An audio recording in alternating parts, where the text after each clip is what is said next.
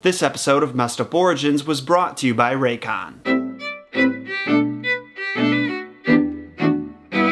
What is going on, Solo fam? My name is John Solo, and this is Messed Up Origins, the show where I track your favorite fables and fairy tales through history and break down their disturbing backstories. And today on Messed Up Origins, we're covering a story that I've been seeing a ton of requests for lately, Thumbelina by Hans Christian Andersen. Even if you're not that familiar with the fairy tale, you've definitely heard of Thumbelina, the fairy princess that's about that big, hence the name. She's a creation of Hans Christian Andersen's, whose original stories we've talked about multiple times on this channel. And just like those stories, Andersen wove some of his own personal struggles into Thumbelina's adventure. Before we break all that down, we're going to do a quick summary of the animated film from 1994, which seems to be how the majority of you guys know the story, because I want it to be fresh in the head of those who haven't seen it in a while. But first, I want to give a little shout out to Raycon for sponsoring this episode. Now, you may already be familiar with Raycon and their amazing wireless earbuds because they've sponsored the show before, but if you're not, listen up because you're going to want to hear this. Raycon is a company that was founded by the rapper Ray J because he was sick of premium audio being so damn expensive. He and a bunch of audio engineers came together to make some incredible wireless earbuds that are half the price of other top shelf brands with even better quality. These headphones have next level audio drivers, extra bass, are resistant to sweat and water, and actually fit comfortably in your ears. Their earbuds have a crazy long battery life too, up to 24 hours with a charging case, and there's a variety of colors you can choose from. If you want to follow my lead and get yourself a pair, just go to buyraycon.com/solo or click my link in the description and take early advantage of their Black Friday and Cyber Monday deals. And now, Solo fam, it's time we get started. Make sure to give this video a big fat Thumbelina up. I know, that was lame, let's move on. Subscribe to have new content like this in your sub box every week. Most importantly,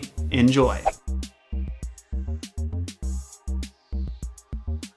So the movie opens with a swallow singing a song about love, then telling us the story of Thumbelina, which starts with a lonely woman desperately wanting a child and getting her wish granted by a witch. The woman plants a piece of barley corn the witch gave her, and a tulip sprouts, revealing a little lady inside. The woman names her new daughter Thumbelina, loves her dearly, and provides a great life for her, but the little lady soon becomes depressed that she doesn't know any other tiny people like herself. Coincidentally, that night, a fairy prince comes to visit her, and after a bumblebee ride that's suspiciously similar to a certain magic carpet ride, the two fall in love and agree to get married. Unfortunately for Thumbelina, she gets kidnapped by Mother Toad, who wants her to marry her son Grundle. Yeah, his name is Grundle, before the fairy prince can return the next night. Thumbelina escapes the toad's clutches with the help of the swallow Giacomo, but then ends up in the clutches of a beetle who kicks her to the curb a few hours later because his beetle friends find her ugly. Luckily, she runs into Giacomo after this and he agrees to take her to the Vale of Fairies, where the prince lives, but while he's out asking for directions, he winds up with a thorn in his wing and leaves Thumbelina stranded for the winter. She survives thanks to a pushy field mouse providing her shelter, but the mouse also informs her that the fairy Prince Cornelius was found frozen dead. Little does she know the frozen prince was saved by some jitterbugs and was doing his best to reach and rescue her this whole time. Then she introduces our heroine to her neighbor, the rich and sophisticated Mr. Mole, who of course also wants to marry Thumbelina. Well, luckily enough, in one of Mr. Mole's tunnels was a near-frozen Giacomo, who Thumbelina was able to nurse back to health so he could go back to looking for the Vale of Fairies. Cut to Thumbelina's wedding day. She's almost forced into marrying Mr. Mole, but at the very last second she refuses and runs away. After Thumbelina escapes from the mole's tunnels, she is once again scooped up by Giacomo, who brings her to the Vale of Fairies, where she reunites with her one true love. In the end, Prince Cornelius marries Thumbelina, she's given her own set of wings, and according to Giacomo, the two live happily ever after. Can you believe that Roger Ebert actually said in his review that it's difficult to imagine anyone over the age of 12 finding much to enjoy in Thumbelina?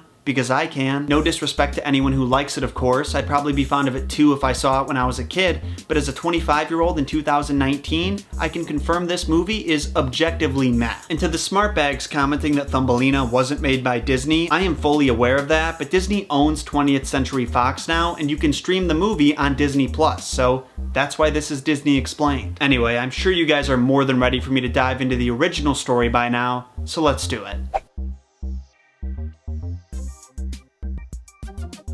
So Thumbelina was first published back in 1835 in the second installment of Andersen's Fairytales Told for Children collection. It was the first of 3 stories in this installment, with the other 2 being The Naughty Boy and The Traveling Companion. Only back in Andersen's home country of Denmark, it wasn't called Thumbelina, it was called Tommelisa, and Tommel is Danish for thumb. In English, she wasn't actually given the name Thumbelina until H.W. Tolkien's translation in 1864, 29 years after the original. Prior to that, other translators called her Little Ellie and Little Toddy, which I have to say are far worse choices. Now the story opens in a similar fashion to the movie. There's a peasant woman who is desperate to have a child, so she seeks help from a fairy who gives her a special barley corn seed to plant. The woman goes home and plants the seed, and immediately a red and gold tulip sprouts. She kisses the flower just like in the movie, and it opens up to reveal a tiny little lady inside. That little lady was half a thumb tall and was thus called Thumbelina. Now Thumbelina had a pretty nice life with the peasant woman, but it's all taken away from her when a fat, ugly toad kidnaps her to be her son's wife. When she got back to her toad home, she had her son put the walnut Thumbelina was sleeping in on a lily pad in the middle of the pond so she couldn't escape. When Thumbelina woke up in the strange place, she was terrified and started to cry. Then when the toad mom came over and said she was going to have to marry her ugly son, she cried even harder. Fortunately, some passing fish heard the situation going down and didn't want to leave poor Thumbelina to this horrible fate, so they chewed through the lily pad stem and sent her free floating down the stream. Remember that in the movie, it's Giacomo who sets her free, and some other animals come to their aid when they approach the waterfall. Now, with the help of a white butterfly, Thumbelina floats freely for a while before she's snatched up by a beetle who takes her to his place to meet his beetle friends. But as it turns out, his friends find the beautiful Thumbelina hideous, mostly because she's not a beetle, so he just dropped her off on a daisy somewhere and told her to kick rocks. Thumbelina was now alone and scared in the middle of what, to her, was a massive forest, and she barely made ends meet throughout the rest of summer and spring, surviving only by eating honey and drinking dew off plants. The winter came soon enough, and Thumbelina took shelter with a field mouse, who said she could stay there as long as she needed, but she'd basically be her live-in housekeeper. It was generous, but the mouse proved herself to be pretty weird pretty fast, and she kept pushing for our heroine to marry her neighbor, Mr. Mole, because he was rich,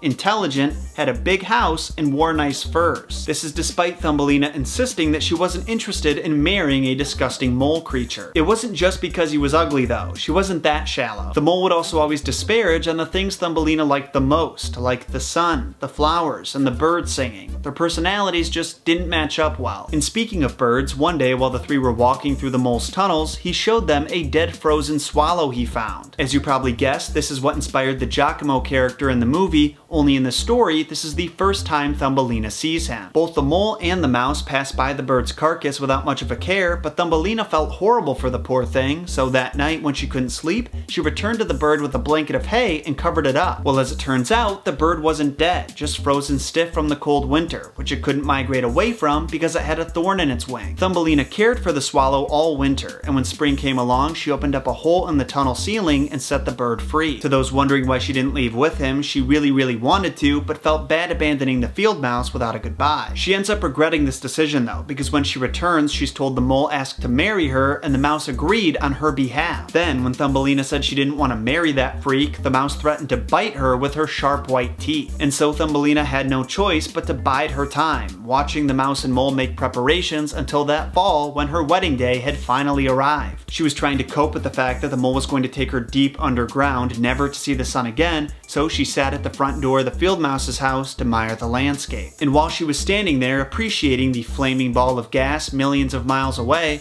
her old friend the swallow suddenly appeared. She told the swallow that she did not want to marry the mole, so once again he offered to bring her elsewhere, somewhere that's warm for the winter, and she accepted. After soaring over massive forests, snowy mountains, and rolling hills, they arrived at their destination, a big white mansion with a beautiful garden. Thumbelina picked out a flower for the swallow to drop her off at, but when she got there, she was surprised to see a tiny little man standing at the center. He was shiny and transparent, as if he were made of crystal, had a gold crown on his head, and tiny wings on his back. It turns out that he was the angel of the flower. A tiny man and woman live in every flower, and he was the king of them all. Just as fairy tales usually go, this was love at first sight. The little man took the gold crown from his head, placed it on Thumbelina's, and asked if she would be his wife and queen over all the flowers. Now this was quite the upgrade from the toad and mole, so she said yes instantly. Soon she was married to the flower king, was given a set of wings of her own, as well as a new name, Maya, because according to the king, Thumbelina was too ugly of a name for someone so beautiful. The swallow then sang them their wedding song, and they lived happily ever after. And now, for one last detail, it's implied at the end of the story that Andersen himself is the one who owned the large white house that Thumbelina moved to,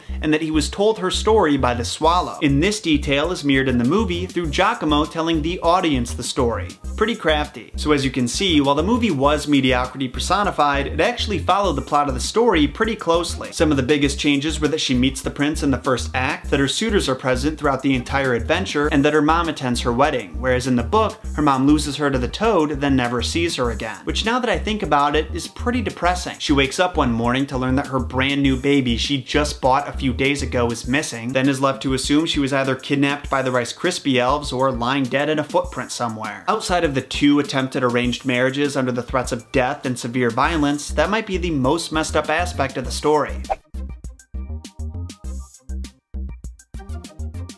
Now, like the rest of Hans Christian Andersen's tales, Thumbelina was an original. Conceptually, he did take inspiration from other stories featuring small characters like Tom Thumb and Gulliver's Travels, but the plot itself was all him. Which begs the question, were there any real life factors that influenced this story like so many of his others? Well, according to Jackie Wullschlager, who wrote what might be the best biography ever written on Andersen, the answer is yes. If you've watched the show for a while now, you should already be familiar with this, but Andersen's childhood was full of struggle. On top of being dirt poor, he was a young lad with non-traditional interests like music, art, and poetry, and I hate to say this, but he was also pretty goofy looking. These imperfections were enough in the eyes of Andersen's peers to ridicule and ostracize him, and as a result, he always felt like an outsider. Thumbelina was the first of Andersen's stories to dramatize the struggle of being different from everyone else and the object of their mockery. Not only was she alone in the harsh outside world like he was, but she was also harassed by the beetles for being ugly and by the mole for not being as intelligent as him, even though his life experience was completely limited to being underground and he actually didn't know shit about how things worked on the surface. And similar to the kids and professors who were critical of Andersen for being ugly and stupid, their words, not mine, these characters couldn't see past their own limited worldview to realize that different doesn't mean bad,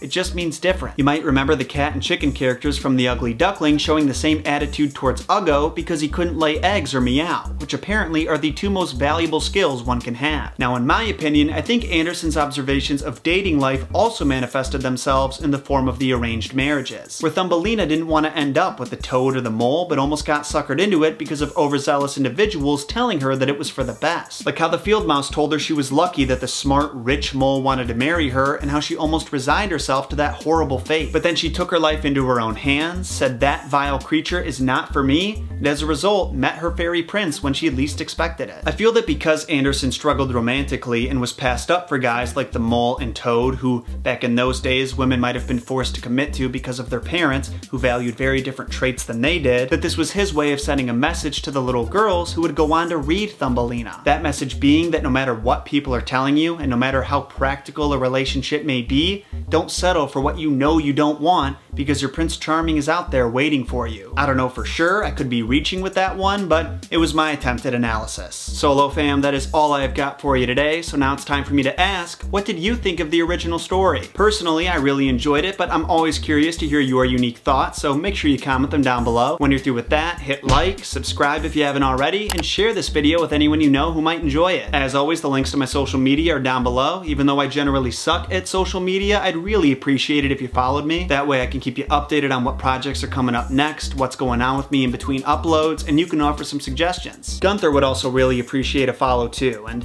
do you really want to disappoint that face? He already kind of looks disappointed. In all serious, Solo fam, whether you do all of that or none at all, I just want to say thank you so much for watching, and I love you. Platonically. Until next time, my name is John Solo, and remember, John shot first.